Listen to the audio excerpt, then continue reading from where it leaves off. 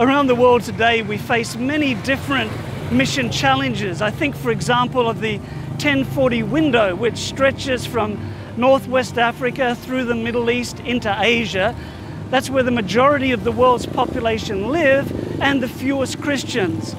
I also think of the growing cities of the world, again, where the majority of the population lives. And this is a tremendous challenge, particularly for Seventh-day Adventists, because traditionally we have focused more in rural areas, and that's where we have grown our church.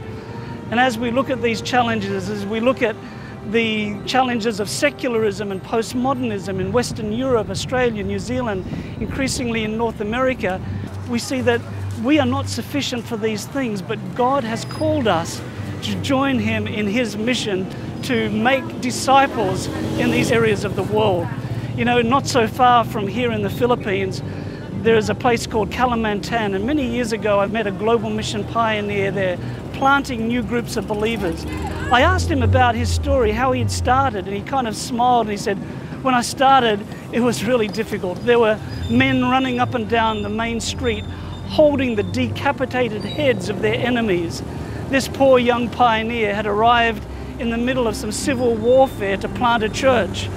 But there he was, and he put Christ's method into practice. He said, we have an expression here which, when translated, says, I tread the ground, which means I come here, I become like the people. And that's what we see around the world today. We see global mission pioneers treading the ground like Jesus did in incarnational ministry, rubbing shoulders with people, ministering to their needs, showing sympathy, winning confidence, and bringing them to Jesus Christ. And your annual sacrifice offering makes a tremendous difference in supporting global mission around the world. It makes possible for pioneers to do their work. It makes it possible for global mission centers to help us bridge to people from other religions and cultures. It helps make a difference to lead men and women, boys and girls, to Jesus Christ. So thank you so much for your continuing support for global mission through your support of the annual sacrifice offering.